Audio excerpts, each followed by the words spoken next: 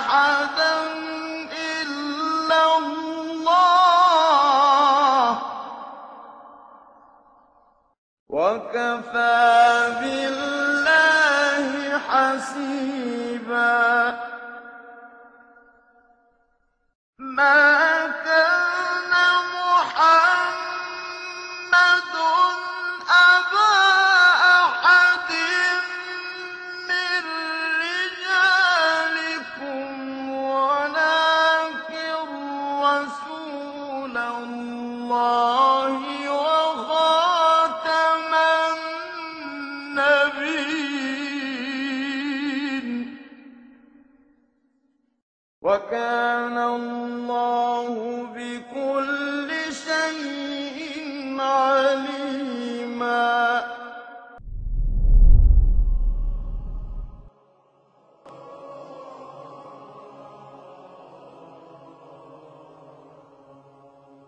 This problem you should pose to the Christians, because the Muslim has given his hand. Look, he says Jesus is the Christ. The Muslim says that. The Muslim says that he was the Messiah. He says he was born miraculously, that he gave life to the dead by God's permission. He healed those born blind and the lepers. Look, the Muslim is giving his hand of friendship again and again and again. Now this question of yours, this good spirit of yours, you should expend it on your Christian friends. Ask them that, look, since a Muslim is coming forward, why aren't you prepared to give your hand of acceptance and say, look, we also believe that Muhammad is the messenger of God, and you 1,200 million Christians and 1,000 million Muslims can get together on a common platform. Now do that service for mankind. Ask your Christian friends.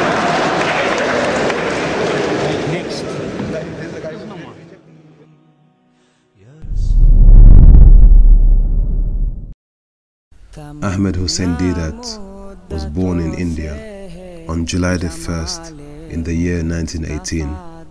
His family resided in the district of Surat. Shortly after his birth, his father Hussein Deedat pursued new employment opportunities in the growing economy of South Africa, where he soon found employment as a tailor. Hussein Deedat made the difficult yet courageous choice of leaving his infant son Ahmed in the loving and vigilant guardianship of his mother back in India. The young Ahmed would not be reunited with his father until 9 years later.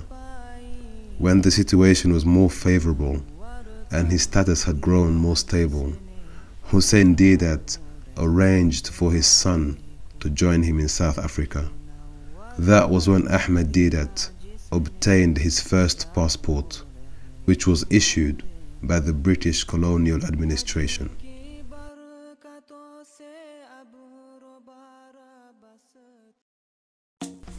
Ahmed's journey across the continent was to mark a sequence of curious encounters and exciting new experiences for the 9-year-old adventurer. He traveled to South Africa unaccompanied by any adult on his long and challenging sea voyage. Told me that, Yusuf, it was the first time in my life that I saw the ocean, the sea.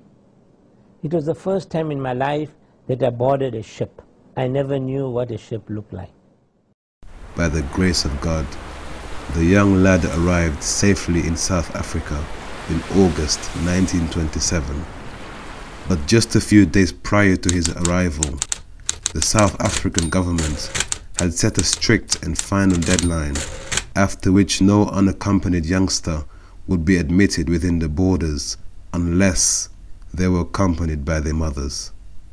And as fate would have it, Ahmed Deedat arrived at Durban's shipping harbour only 24 hours too late. The curfew had expired and the new law had come into full effect.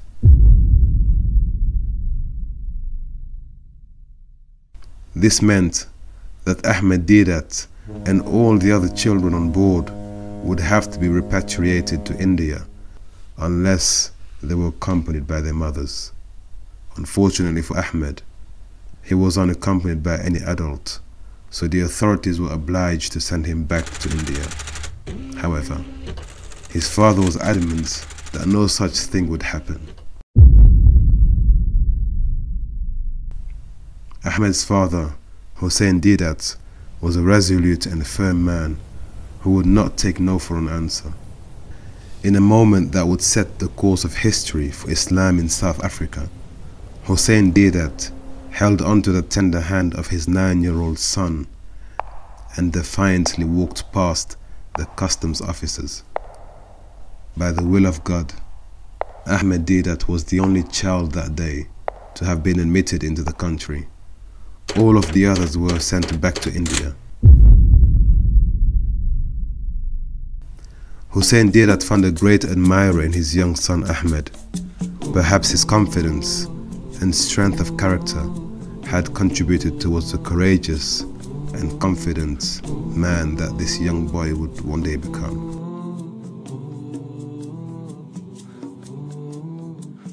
Ahmed was enrolled at the Anjuman school in central Durban. Yet despite the fact that he had never been to school prior to this, the young student soon caught up and surpassed his classmates and went on to become an exemplary student, topping all of his classmates in just 6 months. Yet his bright prospects and dazzling ambition would be darkened by the dark clouds of separation and loss that engulfed the young hopeful when news of his mother's death reached him in South Africa.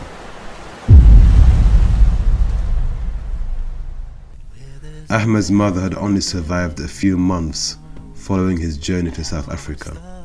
Unbeknown to either of them, they would never come to see one another again in this life. The young Ahmed's emotional losses were soon to take on a financial dimension when he soon found himself shouldering a mountainous load of worries and concern at the tender age of 10 years old, uncertain as to the future continuation of his studies. The strains from this painful predicament soon became apparent on the face of Ahmed Deedat. The traces of concern and stress caught the attention of a local businessman who approached the young boy and reassured him that the school fees would certainly be paid and that he should only return to school and concentrate on his studies. Upon his return to school, Ahmed Deedat was confronted by his teachers and his school fees were requested. Upon this request, Ahmed responded full of zeal and confidence that all of his fees were soon to be paid by the generous businessman. However, unbeknown to him at this time, the promises that were made to him were all in jest. In fact, it was a cruel form of entertainment and a vicious string of lies and deception. The businessman told Ahmed that he was only joking. In actuality, he never intended to sponsor the young orphan's education. It was all just a joke.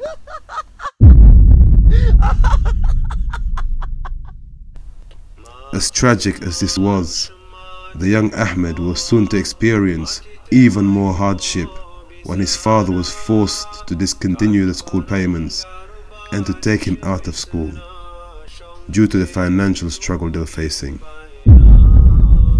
Like millions of prepubescent boys in that era, the young Ahmed was now obliged to take on a trade.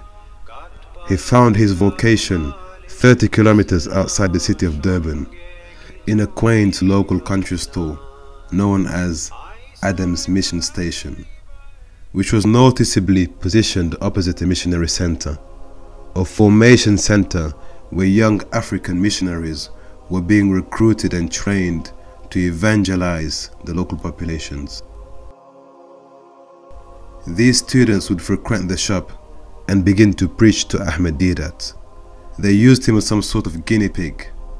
They tested all of their techniques on the staff at the store, many of whom were Muslim by faith, but were totally clueless as to what this faith actually meant. Seeing this state of vulnerability and susceptibility, the young missionaries would fire various questions and challenge the Muslim shop workers with all sorts of refutation against Islam and against the Prophet Muhammad sallallahu alaihi wasallam. This routine became continuous and was repeated on a daily basis.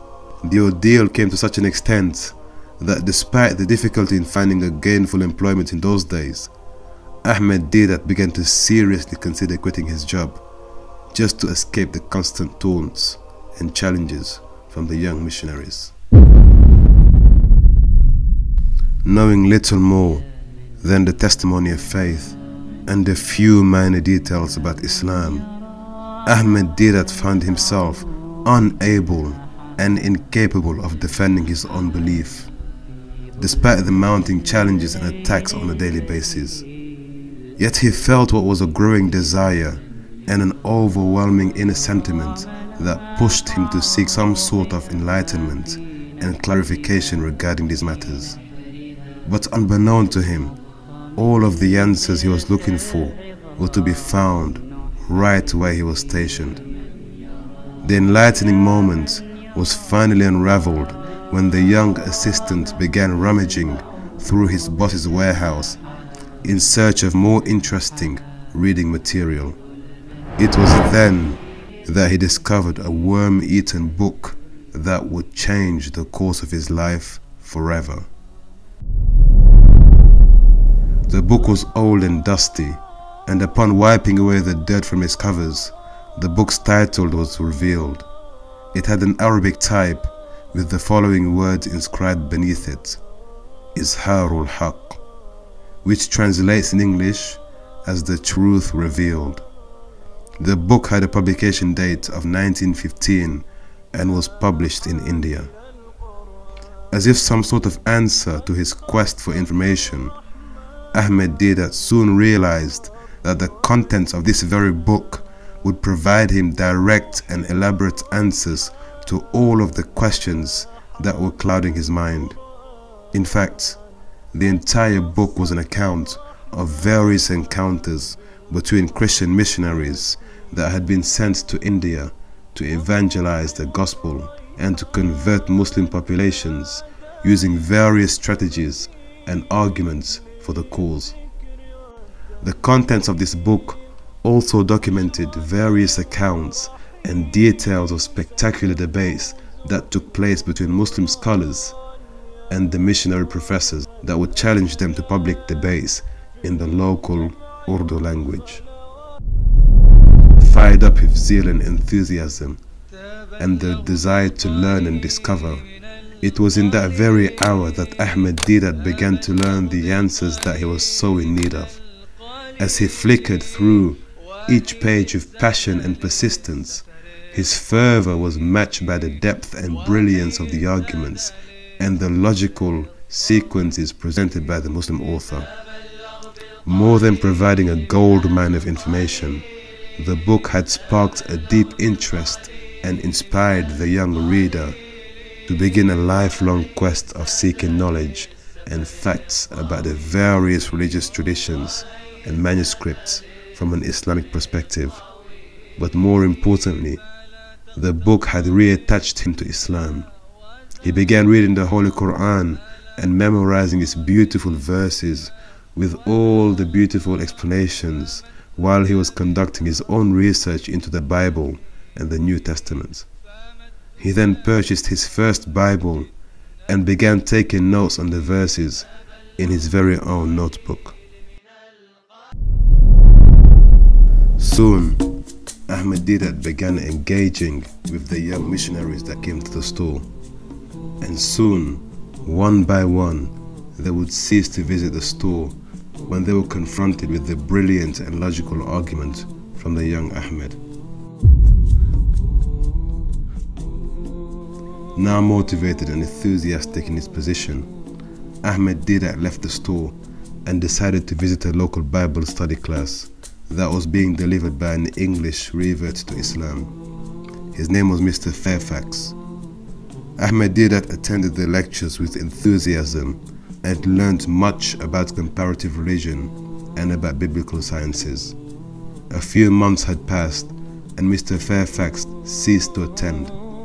The students were saddened by his absence, and Ahmed stood in on behalf of the teacher. His style and charisma was so brilliant that he eventually continued teaching the class for a further 3 years.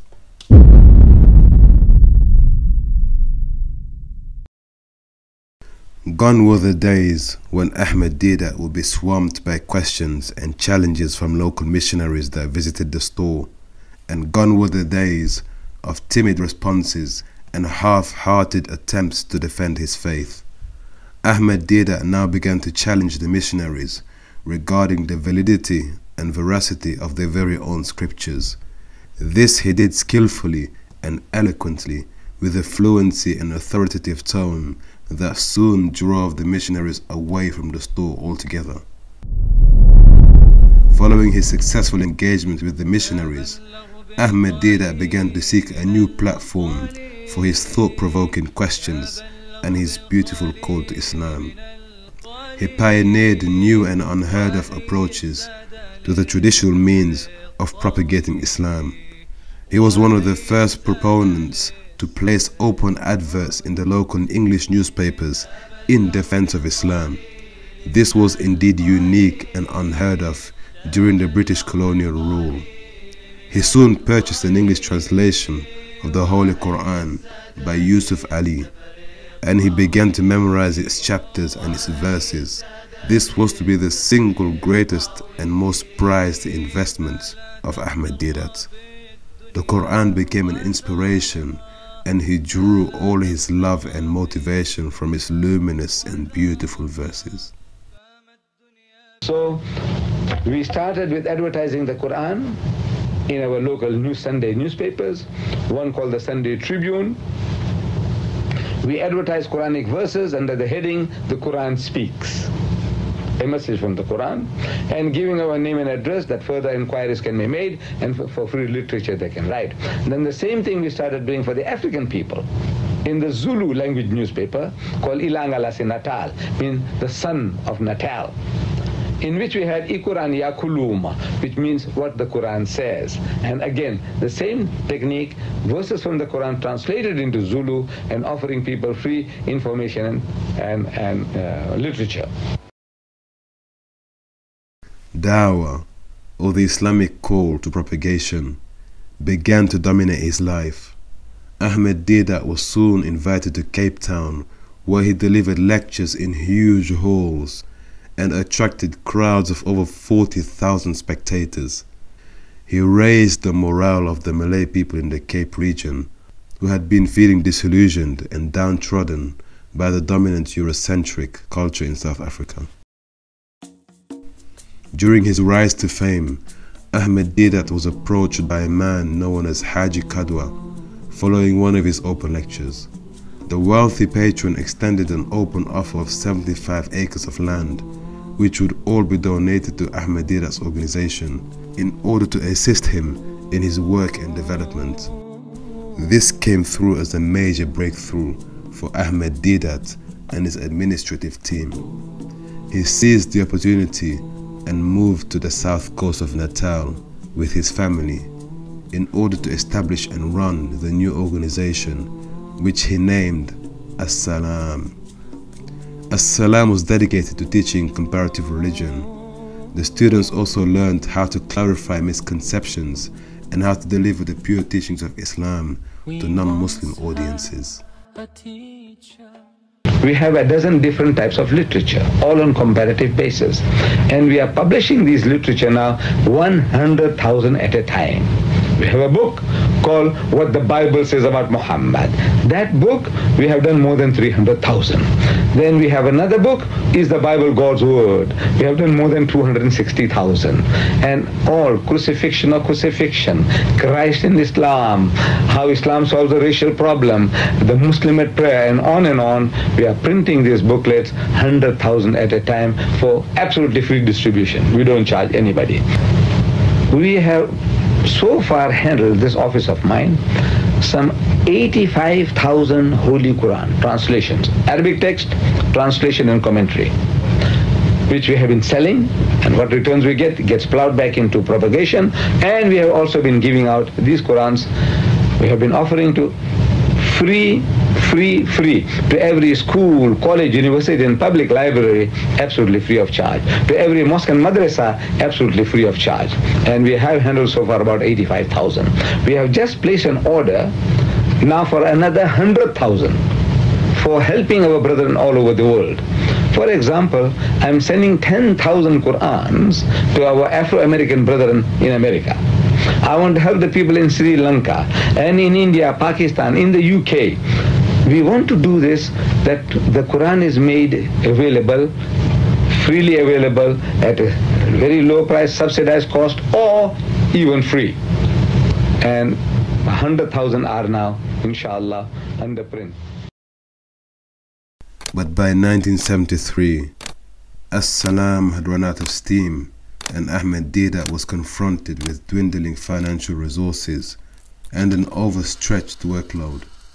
As-Salam had not been developed into the multinational development agency that was originally envisioned. So after 17 years of faithful service and continuous effort towards the project, Sheikh Ahmed Deedat cordially resigned from his post as a leading authority in As-Salam. However, where a door was shut, a window of opportunity was opened for the Sheikh. He soon found himself immersed in the development of a new and more ambitious project. The Islamic Propagation Center International, or the IPCI, was subsequently founded and directed by Ahmed Deedat in the weeks and months that followed his resignation from As-Salam. Here he aimed at internationalizing the Dawah to reach a broader audience and to make a far greater impact. The Sheikh soon realized his international ambition when he set off for his first trip to the Arab world in 1976. He was accompanied by a close friend of his, Ibrahim Jadwat. The two of them traveled to Riyadh for an Islamic conference. Ibrahim attended the conference with the intention to elicit some interest in Ahmed Deedat and his work at the time. But at the time he was very little known in the Arab world. So upon prompting some Arab journalists to interview Ahmed Deedat, Ibrahim was met with indifference and a genuine lack of concern. Some even laughed and noted that with so many famous sheikhs in Saudi Arabia, what need did they have to interview an unknown man from South Africa? But driven by a tenacious and tireless conviction in Ahmed Deedat's unique talents, Ibrahim Jadwat eventually convinced the Saudi broadcasters to interview Ahmed Deedat for 2 minutes. The rest, as they say, is all history. Sheikh Ahmed Deedat, with his engaging approach, his dynamic personality, and his deep encyclopedic knowledge of Christian quotes and Bible references, had swept the Arab world off his feet. Going to Riyadh opened up many doors for him, and his dream of printing and distributing the Qur'an and other literature soon became a reality. صالحا وقال إنني من المسلمين ولا تستوي الحسنة ولا السيئة ادفع بالتي هي أحسن فإذا الذي بينك وبينه عداوة كأنه ولي حميم. Ahmed Deedat was a pioneer of contemporary mass dawah. He was ahead of his time in his diverse strategies to deliver the message of Islam to a modern audience. He directly challenged the Christian missionary movement in the Muslim world, and he began to pave the way for a new generation of Muslim thinkers and activists. His tireless efforts to propagate the pristine message of Islam resulted in many outstanding achievements even during his lifetime. The IPCI printed thousands of noble Qur'ans, which were being distributed worldwide. His organization printed various books and titles, and they produced lengthy cassettes which were being circulated across the globe. But perhaps Ahmed Deedat was most known for his groundbreaking lectures, which were organized and delivered worldwide. This is the most unjust thing to do. Can you imagine you go and commit all the crimes in the world and we catch the most innocent man that we can find and hang him? You think God Almighty is such a person, is such a being that for Adam's sin, Adam and Eve, they ate the fruit, and now he's going to put everybody into hell, and he's going to take his own son, an innocent child who had done no wrong, and have him hanged, and his poor man doesn't want to die, he's crying, sweating blood, and never mind hook or by crook, get him hanged. Is that God? Is that a loving God? You are a loving father to your child, I take it, if you have any children.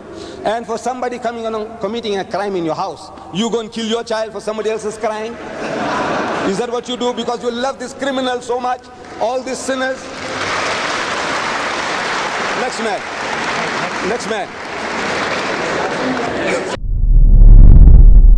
In November 1986, Sheikh Ahmed Deedat's greatest debate was anticipated on both sides of the Atlantic. He had agreed to participate in a historic debate with the American missionary and famous televangelist, the Reverend Jimmy Swaggart. The debate was entitled, "Is the Bible the Word of God?" It was to be held in Jimmy Swaggart's hometown of Baton Rouge in Louisiana. The event was much anticipated and attracted a huge audience. In fact, Ahmed Deedat's bold and daring challenge in the Reverend's hometown was foreseen by some people as being almost Davidian against the Galician powerhouse that was Reverend Jimmy Swaggart.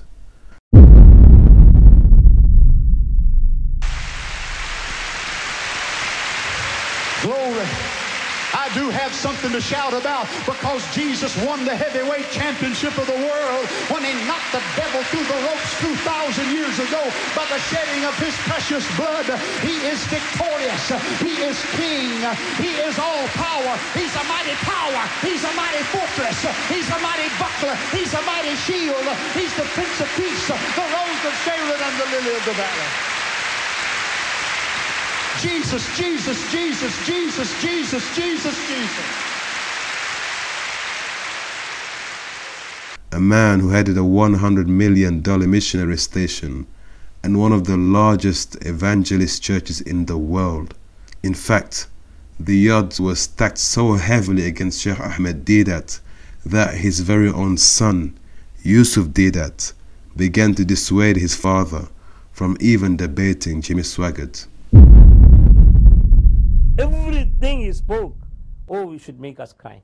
And I should tell the way he should move. I should tell my dad, be careful, Daddy, don't take this guy on. You could take the world on, but don't take this guy on. The psychologist. Your answer is not the psychiatrist. Your answer is not a pill bottle. Your answer is not in more therapy or counseling. Your answer is the mighty name of the Lord Jesus Christ and the blood that he shed at Calvary 2,000 years ago. And one day I heard that he booked a ticket to America to go and debate with Jimmy Swaggart. And believe me, my brothers and sisters, I came home shivering, wallah, thinking that this is one day that my father is going to lose. But the date was set, the tickets were sold out, and the anticipation was sky high. Not only did this mark one of the most famous interfaith encounters in modern day history, but it was a pivotal moment in the Muslim world. It was the point at which a confrontation between the East and the Western ideological struggle came to the meeting of minds. The debate on whether the Bible was the veritable word of God had come to symbolize a debate of epic proportions. The event was renamed the Great Debate. Mr. Deedat mentioned the Dawah version of the Bible. Sir, we do believe in the Dawah version of the Bible. Translation, let's put it that way. We do not accept those spurious books that were mentioned, but we do believe in the Dawah translation. We feel it's a good translation. No one has to believe in a particular translation of the Bible to be saved. You do have to believe in the Word of God to be saved. And once again, the Word of God says there is none other name under heaven. It also tells us that we are saved by faith, not by works, lest any man should boast. We're saved by faith in the Lord Jesus Christ. And I don't care where that word is. If the Word of God, do you have a Quran over there, sir? Could I mean, I was hoping he brought one. Okay. Any word of God that's in this book, if you believe it, pertaining to salvation, you will be saved. You follow what I'm saying? If the Word of God pertaining to salvation, pertaining to being redeemed, pertaining to being saved, if it's written on the side of a wall somewhere, to be frank with you, it's written on our hearts. That's what the Bible tells us. You can memorize this book and worship it, and it won't save you. It has no power to save you. But the Word of God, if adhered to, and that means accepting Jesus Christ as one's own personal Savior. If that is in the Quran, you can be saved.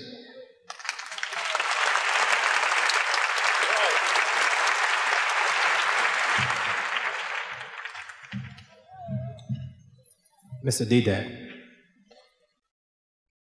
how does the Muslim account for different versions of the Quran? Does this make all of the versions lies, as you claim the Bible is? I repeat, there is no such thing as different versions of the Quran. I said there are translations. Yours are versions. Brother Swaggart, in the previous question he answered, he said, look, there are 7 spurious books in the Dawah version. 7 spurious means which he rejects. So it's a version. There are 7 books out of this which he is not prepared to accept as the Word of God. Whereas every Quran in the world translated as it is God's Word translated. And you have a choice of words, but they are not versions. This is a version. This is a version. Chunks and chunks are thrown out from what is in here. Different version. I hope you understand my English. You know, I don't know how simpler I can put it to you. That the things are varying. What is in here? 7 books? Not in here. What is in here is not in there. What is in here is taken out from there again. Can you see? It's a version. I hope. I don't know. Reverend Jimmy Swaggart, what is Trinity?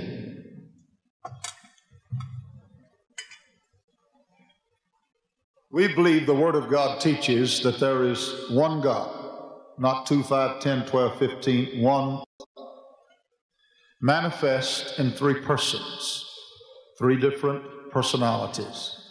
We believe there is a Heavenly Father, we believe there is God the Son, and we believe the Holy Ghost, as Mr. Deedat mentioned, that came upon Mary, is also God. They are indivisible, meaning they agree perfectly. They are one in unity. They never disagree. They never have disagreed. We believe that when you get to heaven, if you get there, Jesus Christ, the Son of God, will be seated according to the Word of God by the right hand of the Father, and will actually maintain that throne forever, basically. That's what we mean by the Trinity in a short nutshell.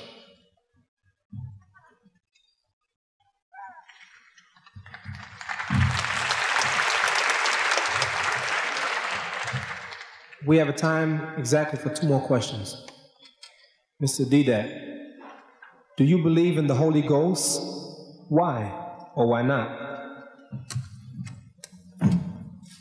You see, the idea of the Holy Ghost in Christendom is that he is one in a Trinity. But the Christian says that the Father is God, the Son is God, and the Holy Ghost is God. But they are not 3 gods, but 1 God.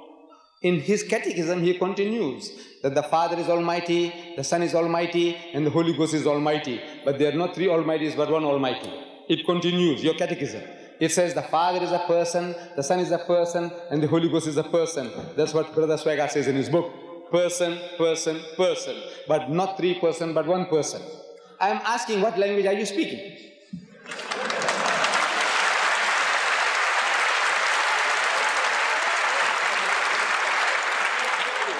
I am asking, is that English? By God, it is gibberish, it's not English. You see, you say person, person, person, but not three person, but one person. I said, Brother Swagat, you and your two other brothers, let's say you are three identical triplets. And we can't make the difference out between the three of you. They're all identical. We can't make out the difference. If one of you commit murder, can we hang the other? You say no.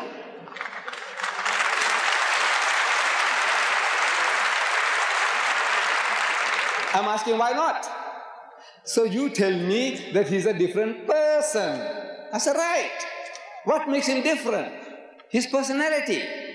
So the Father, imagination, the human mind, you can't help. When you use words, they conjure up mental pictures. When you say in the name of the Father, you have a certain mental picture of that old Father Christmas, Santa Claus, millions and millions of times bigger than man, but something like a man sitting on some planet with his feet dangling onto the earth as his footstool, the heaven as his canopy, the loving Father in heaven.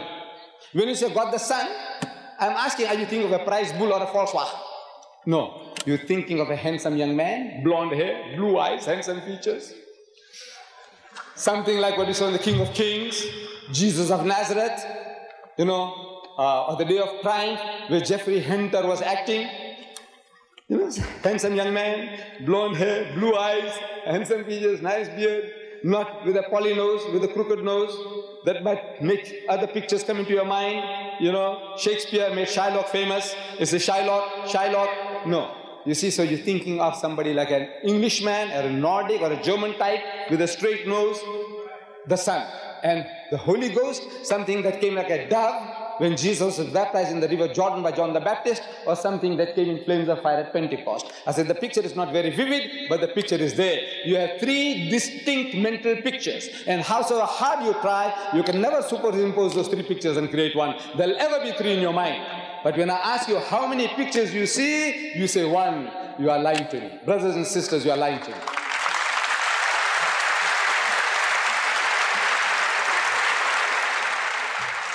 Actually, we have The outcome of this momentous debate took the entire world by surprise and had overwhelmed countless spectators across the world. By the will of God, Sheikh Ahmed Deedat defeated the seasoned American evangelist in a captivating exchange of words and an eloquent presentation of evidence and logical deduction in support of the Muslim perspective. The outcome of this debate propelled Ahmed Deedat to new heights in his career. He was soon to be swept up in a whirlwind of tours, visiting and lecturing in numerous countries.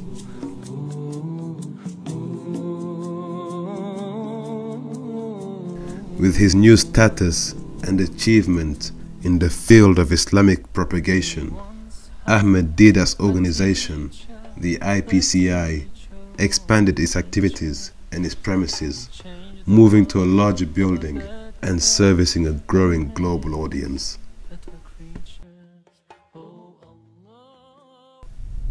In 1986, the Saudi administration awarded Ahmed Deedat by honoring him with the prestigious King Faisal International Prize for Service of Islam. Ahmed Deedat's style and charisma influenced a new generation of Muslim thinkers and defenders of the faith. Perhaps one of the most prominent students of the late Sheikh is Dr. Zakir Naik, who owes a great debt of gratitude to the late Sheikh. I would like to give an example of the man, of the person who had very small means but reached the heights in his field. The man, the person who changed my life. and converted me from a doctor of a body to a doctor of soul. And I'm sure you know the name of that man. He's none other than Sheikh Ahmed Deedat. At the height of his fame and influence, Sheikh Ahmed Deedat was in contact with several world leaders and men of influence. He was reported to have even received a personal call from the late President Nelson Mandela, who happened to be on a state visit to Saudi Arabia at the time. The President had called Ahmed Deedat to congratulate him for his achievement in the Muslim world. And in 1984, Sheikh Ahmed Deedat even challenged the Pope to a public debate in the Vatican Square, but the Pope declined the invite. His Holiness the Pope is busy. And he is the head of 850 million Roman Catholics. His Holiness the Pope. And His Holiness the Pope has just made a proclamation. You get this Morning Star and you read there, he is making his wish known to the world that he wants to have a dialogue with the Muslims. Dialogue. You know what's a dialogue? A friendly chat, an exchange of views, communication between one group of people and another, in this particular instance with the Muslims. Now you have to inform this to people. His Holiness the Pope, he wants to have a dialogue. Wherever he goes, he wants to have a dialogue with the Muslims. But suppose His Holiness was here today with us. I would have, in all humility, approached him. Your Holiness, the Qur'an tells us to have a dialogue with you.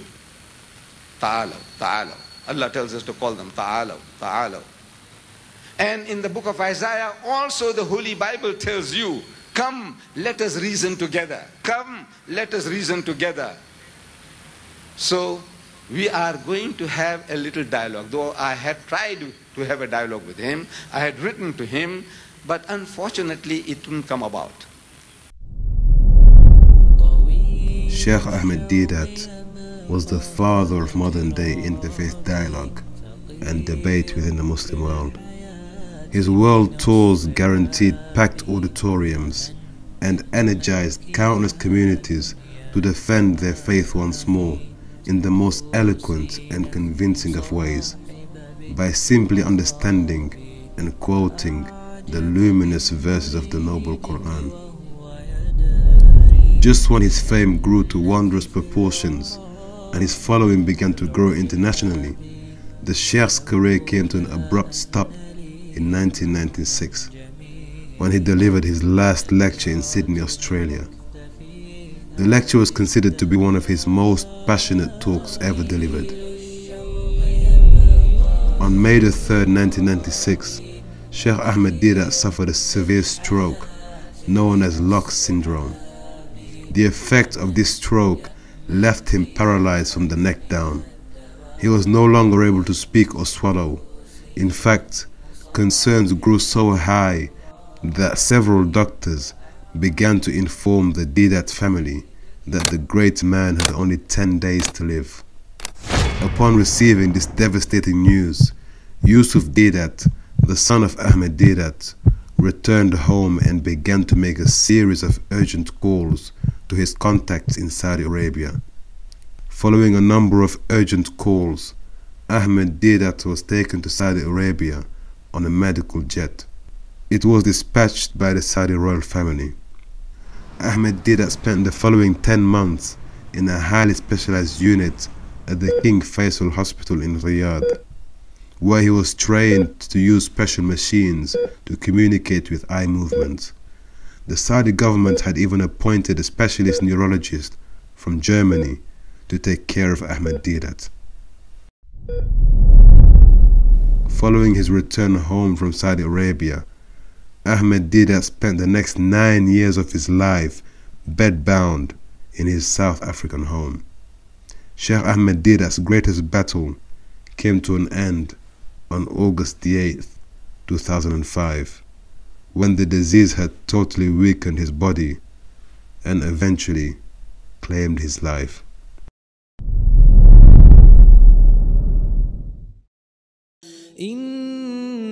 إن الذين قالوا ربنا الله ثم استقاموا تتنزل عليهم الملائكة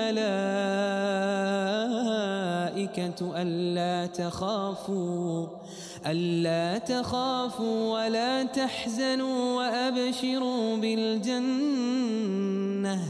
وأبشروا بالجنة التي كنتم توعدون نحن أولياؤكم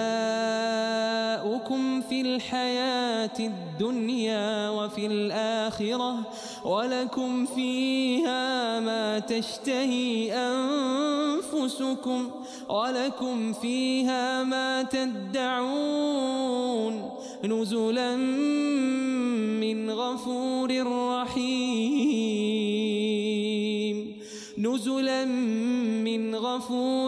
رحيم ومن أحسن قولا ممن دعا إلى الله وعمل صالحا وقال إنني من المسلمين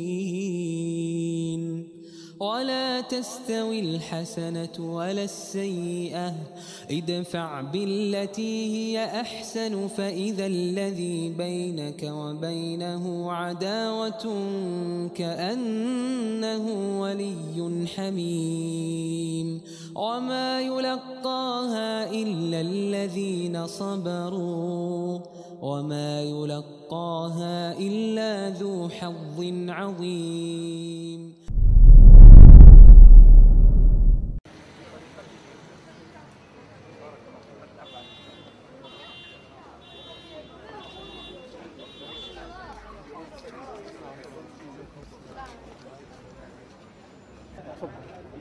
إسماعيل بن موسى منك مفتي زيمبابوي. الشيخ أحمد ديدات الفقيد رجل كان معروف في العالم الإسلامي وحتى في العالم كله، وخدم الإسلام والمسلمين بطريقة غير مسبوقة. يعني سبحان الله بين مواضع الاختلاف والاتفاق بين الأديان، بين الإسلام والنصرانية واليهودية، مواضع الاتفاق والاختلاف كذلك. والحمد لله انتقل إلى رحمة الله. اليوم نقول إنا لله وإنا إليه راجعون. مآثره عظيمة كبيرة جدا، وأنا أنصح جميع المستمعين أن يعني يأخذوا أو يشتروا من السيديهات الموجودة في العالم أجمع ويسمعوها أو يشوفوها، سواء كانت مرئية أو مسموعة، ويستفيدوا منها، لأنه بين مواضع ضعف الأديان الأخرى وقوة الإسلام، ومواضع يعني الأخطاء في الإنجيل والتحريف بينها. وكان يحفظ الإنجيل يرحمه الله حفظا يعني أحفظ من البابا في الفاتيكان. والقصة المعروفة لدى الجميع أن البابا يوحنا الثاني الذي مات، الذي يعني قبل فترة، لم يأتي إلى جنوب أفريقيا إلا بعدما مرض الشيخ أحمد، لأن الشيخ أحمد قال له إذا أتيت إلى جنوب أفريقيا لابد من مناظرة. وكان البابا هذا معروف أنه كان يخاف من هذه المناظرة، لأنه ما من شخص ناظر أحمد ديدات إلا ويعني تقريبا نستطيع نقول هزم في جميع المناظرات. فلذلك يعني ننصح الجميع أن يدرسوا يعني ما قدمه الشيخ هذا للإسلام والمسلمين، والكثير من الناس دخلوا الإسلام على يديه. وأنا أعرف حتى في ملاوي وزيمبابوي وبعض الدول يسمعون شرائطه وينظرون إلى هذه المناظرات ويدخلون في الإسلام مباشرة. فالحمد لله يعني له خدم الإسلام والمسلمين بشكل عجيب. وكما تشوف اليوم الجم الغفير أظن في جنوب أفريقيا، يعني هذا عدد يعتبر عدد هائل كبير جدا لحضور جنازة مثل هذه، فالحمد لله على ذلك. وفي نفس الوقت ندعو الله عز وجل أن يدخله فسيح جناته. The legacy of Sheikh Ahmed Hussein Deedat extends towards the entire Muslim Ummah. Thousands of people from across South Africa participated in the funeral of Sheikh Ahmed Deedat.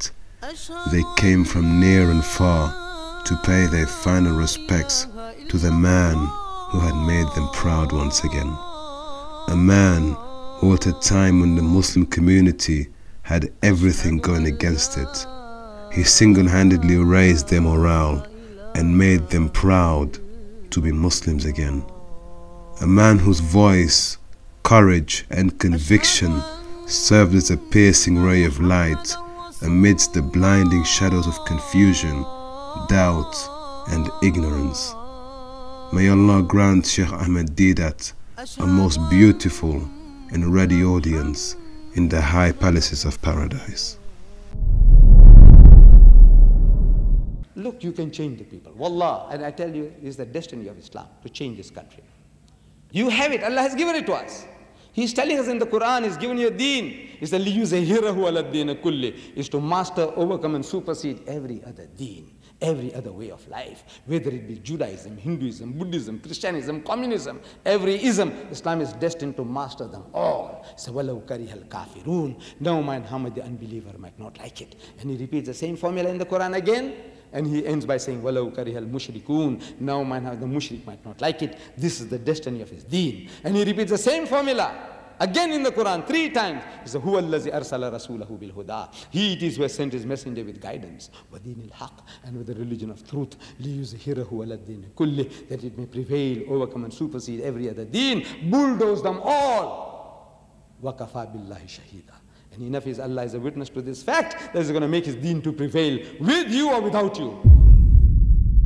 Open the Quran, read the Quran, and let Allah speak to you.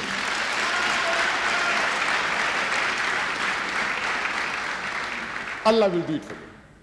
Allow His book to touch you, your heart. And inshallah, allow Allah to talk to you. And He's talking to you in the Quran. He's talking to you and me and to every passerby in the street. Let Him talk to you. And you will not be able to sit on your backside doing nothing, waiting for the other people to come and make a mess of you, to use you as a punching bag, to use you as a doormat, to want to make nests in your head. Is that the role? Allah says no. لِيُزْهِرَهُ عَلَى الدِّينِ كُلِّهِ وَكَفَى بِاللَّهِ شَهِيدًا. And enough is Allah is a witness to this fact that He's going to make His deen to prevail. It's a privilege Allah is giving you. Take it. وَآخِرُ الدَّعْوَانَ الْحَمْدُ لِلَّهِ رَبِّ الْعَالَمِينَ.